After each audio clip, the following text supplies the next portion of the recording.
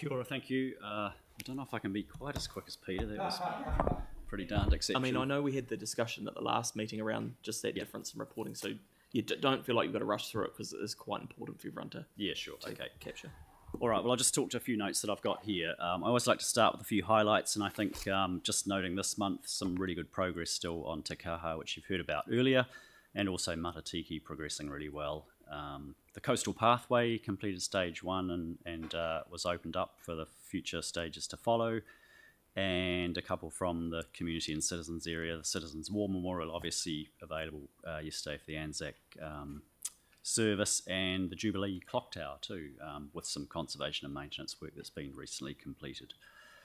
So just talking to the report, listening to the feedback last time and trying to make a little bit clearer the differences between the numbers that we report. So at a capital program total level, we include Te Kaha and Parakaori in those figures. So I've separated that table out, and we talk about the project manager's forecast in that table. What that means is there's about 130 project managers who work across roughly 1,000 different projects, and they all individually make an assessment of what their forecast is required for the financial year. So that's the number that you see there. In the second table, often we'll talk about the CCC core capital project numbers, and that's when we strip out the big one-offs that can skew things. We strip out Te Kaha and Parakaori in that instance. So on this one, we've got the project manager's aggregated forecast, the same way as done in the top table. We also take a view from the PMO's perspective. So we take an independent sort of assessment of where we think the capital expenditure is going to land in the financial year. And we're able to do that because we sort of step back from all the individual projects and we take, if you like, a sort of a more probability-based assessment. We look at past performance, we look at the current trends and the spend to date in the year, and we're able to make a different and perhaps better informed figure that helps finance and treasury in planning for the year. So I don't want you to think that one's right and one's wrong. That's not what they're meant to be. They're just two different approaches, and PMO, if you like, gets a different perspective by taking a higher level and sort of helicopter view on those figures. So I've pulled that out and explained it a little bit different in this month's report. Is that okay? No, thank you. I mean, that's really useful from my point of view.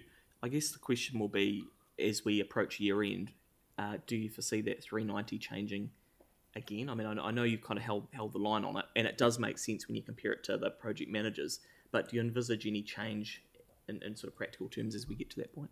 I would say we're pretty confident in it. As you've noted, we've made that assessment since about September last year, and we do assess it every month. We look across each service area and then in the whole. So we'd still say 390. I kind of think probably plus or minus a few percent. Okay. And often that last month, as we've talked about before, can have some one-off and catch-up sort of figures that can be quite hard to predict. If, for example, say an infrastructure provision agreement gets settled in that month, it can kind of bump things up a bit quickly.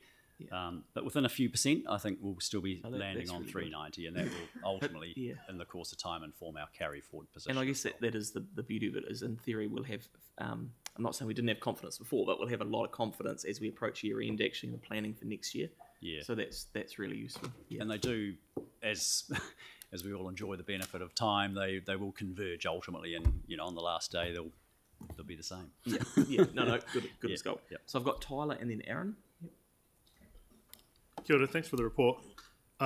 Just filling it, possibly just take it offline. I just wanted to just raise Whanenui Road again to see where we're at with that. Potentially, it's been marked out. And the other one was around, and this was a one that I had from the Dean's Ave precinct, around the crossing that was supposed to be there on Dean's Ave. There's supposed to be some sort of crossing. It might be under CRAF. Just taking that offline. I don't need to answer now. Cool. So Thanks. You're okay, Lynette, to I can do those offline. Thanks so much. Thank you. Aaron. And then Yanni. Yep. Yeah, just around the kind of, it feels like a struggle to get to the 390, to get to the spend. Should there be warnings in that with our current annual plan that we're going into and our planning we're doing? Like, what are the learnings from that we should be, like when we start throwing out the lolly scramble in the coming weeks, what should we be seriously thinking about? Yeah, I mean, that's a good question. We have talked about that quite a lot in the development of the draft annual plan, and we emphasise the historical delivery, Yep. and you know, that sort of historical threshold, if you want to call it that, around about the 400 billion. So we often pegged it to that in the discussions that we've had. We've ended up with a bit more than that, as you know, Yep. and that comes with some risks. But we also feel that it's achievable in the current environment with the escalation and inflationary pressures that we've got in front of us as well. So it's definitely a measure of. So you're saying we don't get there based on delivering more; we just get there on prices going up. That's not the intention. No, it's the difference. If we've got 460 in the draft annual plan at the moment, relative to the 400 odd mark or 390, that's not all considered to be inflationary pressure. That would be a lift in deliverability as well, us doing more. So, but how achievable is that if we struggle now and every previous year? It's demandingly achievable, I would say. Yeah, it's got to be a target that we have a bit of a stretch in, and I think it provides that. It's not unrealistic. And does every council spending and government departments as much as they can not drive inflation? Sorry, could you say? Probably say not. If you've got every council pushing the envelope on how much they can deliver, so buying in as much as they can of services and goods, does that not drive inflation? He probably can't answer on behalf of government. I guess it does. That's market forces, isn't it? Yeah. But I mean, it's yeah. Well, yeah, if you're a big driver of the market forces, it's 2 and 2 normally equal 4. Yeah. That's the matter for governors to take a view, not for officers to comment on. Fair call. They're ratepayers too. Tom. Okay. As we all are. Right, so we've got, thanks, Aaron. We've got Yanni and then Mark. Yeah, thanks. I was just wondering, how can we get visibility of each of the craft projects in regards to spend versus budget for each one and what one each stage is at? The information that we get just has a cluster, and it would appear that the same amount of money has been spent over the past 6 months, or 6 months ago, as has been spent today. So I was really interested in the understanding. You've asked a question. Yeah. And here's something we prepared earlier. So, Lynette? Oh, you go if you're ready to go. Yeah, I'm all right. I'll go. So at the last Finance and Performance meeting, we discussed how we'd agreed as staff to report back to council and councillors and the community boards, and that was through 6 monthly updates via briefings to the community boards at the community boards, and quarterly written updates. We've also noted all the way through that as we progress, the projects will be coming back via the community boards for approvals through normal project processes, and any external reporting that we put out will be circulated to yourselves and the community boards as well. So that's reporting to Treasury and other departments. As we discussed at the last meeting, we're going through the 6 monthly updates to the community boards. We've completed 4 of those briefings, and the last one with your board is tomorrow night. And at those briefings, we've been talking through in full and frank conversation around the issues, the risks, and the plan that we've got as staff to work through those and deliver these projects, and where we're at with all of them. And through the chair, I think we agreed at the last meeting, if there needed to be more reporting out of that, we would adapt it following those briefings. So far, the briefings have been very well received, and there's been really good conversation with the community boards. So after the next briefing tomorrow, if we need to change how we report, then we can agree with that. So what Lynette and I have agreed is after you've had your briefings, we'll have a chat with Leah about what the best way to adjust that if is needed. So we'll get through the briefing tomorrow with your board, and then we'll have a conversation around the reporting for the next month. Well, because I've already looked at the briefing that have gone to other boards, and I can tell you right now that at a governance level, it gives me no understanding of progress or Can we budget. just get through the briefing tomorrow? But isn't it a matter for F&P, not the community boards? Like how we understand unless how I just money's said being that spent. silently, which I don't think I did. We're having a conversation after you've had your briefing tomorrow, which is going to report on how we adopt and change the reporting. Right. So in terms of the watch list that we've got in front of us today, is it still the staff's view that everything should be greenlit in regards to CRAF? Yes.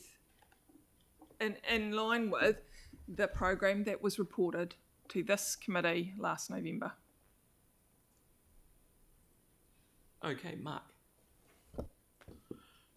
Thank you, and apologies for my voice today. It's just about departed me. But the question for Lynette, sorry to put you on the spot, but I'm keen to catch up at some stage around Horsell Junction Road extension and where that's sitting, and try and work through if there's ways we can progress that with Kiwi Rail. So my understanding is there's a response had gone back via the Officer's CE to say that we've got a briefing coming up on that with all of you. Right. Yeah. And Very soon. And there will be a report to council. okay, cool.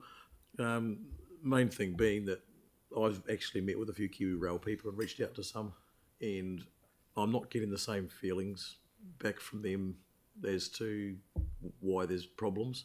So wondering whether we can have a catch up offline, I guess. To We can have a catch up offline. That'll be good. Thank you. Okay, I'm happy to move this. Aaron's happy to second it. Is there any discussion? Yanni. Yeah, I'm just increasingly concerned that there's no visibility of the CRAF progress. When we were briefed in July 2020, we were told that there was an expedited procurement process, a streamlined approvals process, checking the scope of work required on each street, how documentation can be expedited, and I'm just concerned that I've literally heard nothing for 6 months now, and the community board approved the majority of the projects the 12th of April, so that's over a year ago, and yet there doesn't seem to have been any measurable progress that I can see in terms of our reporting. I guess the reason for being concerned is that in our report as well, there's also made mention of the increased costs, the difficulty of getting contractors, and the ability to actually procure. And so the longer we leave getting progress on the CRAF, the bigger the risk is that those projects, the current cost estimates, are not deliverable because of the significant increase in cost now attached to what was proposed. So I'm deeply concerned that we're not seeing the tangible progress on the ground in terms of the projects, the CRAF projects that we've agreed as community boards in terms of delivery. The staff actually put together a very good report to the community boards with all the different things that needed to happen. And I can tell you now from looking at the community board briefings that have already happened, the information in those reports is not adequate to understand what the key milestones are and what the key financial spend is. And so, I mean, I'm looking forward to the briefing tomorrow. I still don't even have the briefing information that's going to the board tomorrow, even though this was supposed to be done in March. Originally, I was told we would be briefed. So I am concerned. I appreciate that these reports, these watch lists are so good, but they're only as good as the information that comes underneath them. And I do think with the CRAF ones, I would welcome the chair working through at the next meeting a better way in which we can monitor progress so that we can have confidence that these things are being delivered. Melanie. Specifically on CRAF, I have a confidence on this being delivered. We had our briefing, we were the first board, and we had staff come to us, and not everything is written in that presentation, but they could speak to it, and the whole point of bringing it to us was so that we could discuss it. So I guess the key thing will be for any boards that haven't had their presentation yet is to make sure you come to a decision as a board quickly in your briefing and don't let it delay any further. Okay, Philip. Is it all right if I have this go to this meeting with yourself and Yanni after the briefing tomorrow, or whenever you have it? We're in debate at the moment. We can talk about that after. Yeah, but Yanni's not coming to the meeting. It's just we're just doing it through F&P. So, yeah, let's have that discussion. Yeah, because we're in debate at the moment. Okay, well, I'm talking about CRAF now. I too am quite concerned that we seem to be having more meetings than we are spending the money. Out of the 40 million that we had and put to one side, I don't really know how many dollars we've spent, how much is less. So I'm not particularly happy with the amount of speed that I know we've got to go through a process and all that sort of thing, but we seem to have been having meetings and briefings on top of each other, and I'd like to see a peg go on the ground somewhere and spend it as fast as we can. So I guess just the only thing from my point of view, firstly, thank you for the report, Andrew, and thanks for updating it in terms of those forecasts. I think they're really useful for anyone outside of here also looking in terms of, you know, what the PMs expect versus what our sort of independent PMO kind of forecast. That's really useful. Just, I mean, it's really unfortunate sometimes that these capital reports become dominated by a really small aspect of the capital budget.